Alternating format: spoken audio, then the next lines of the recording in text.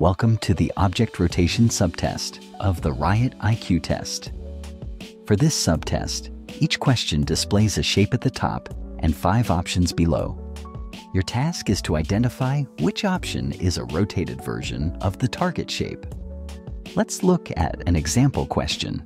Which of the shapes below is the same as the target shape?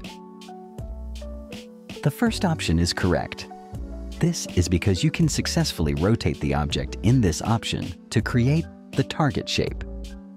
To understand this further, let's look at the correct option and the above image side by side.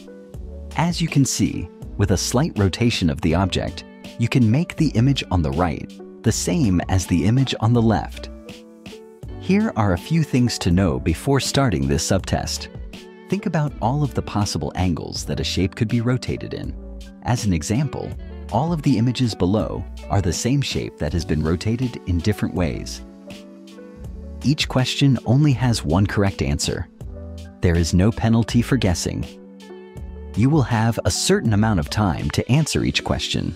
There is no benefit to completing a question quickly.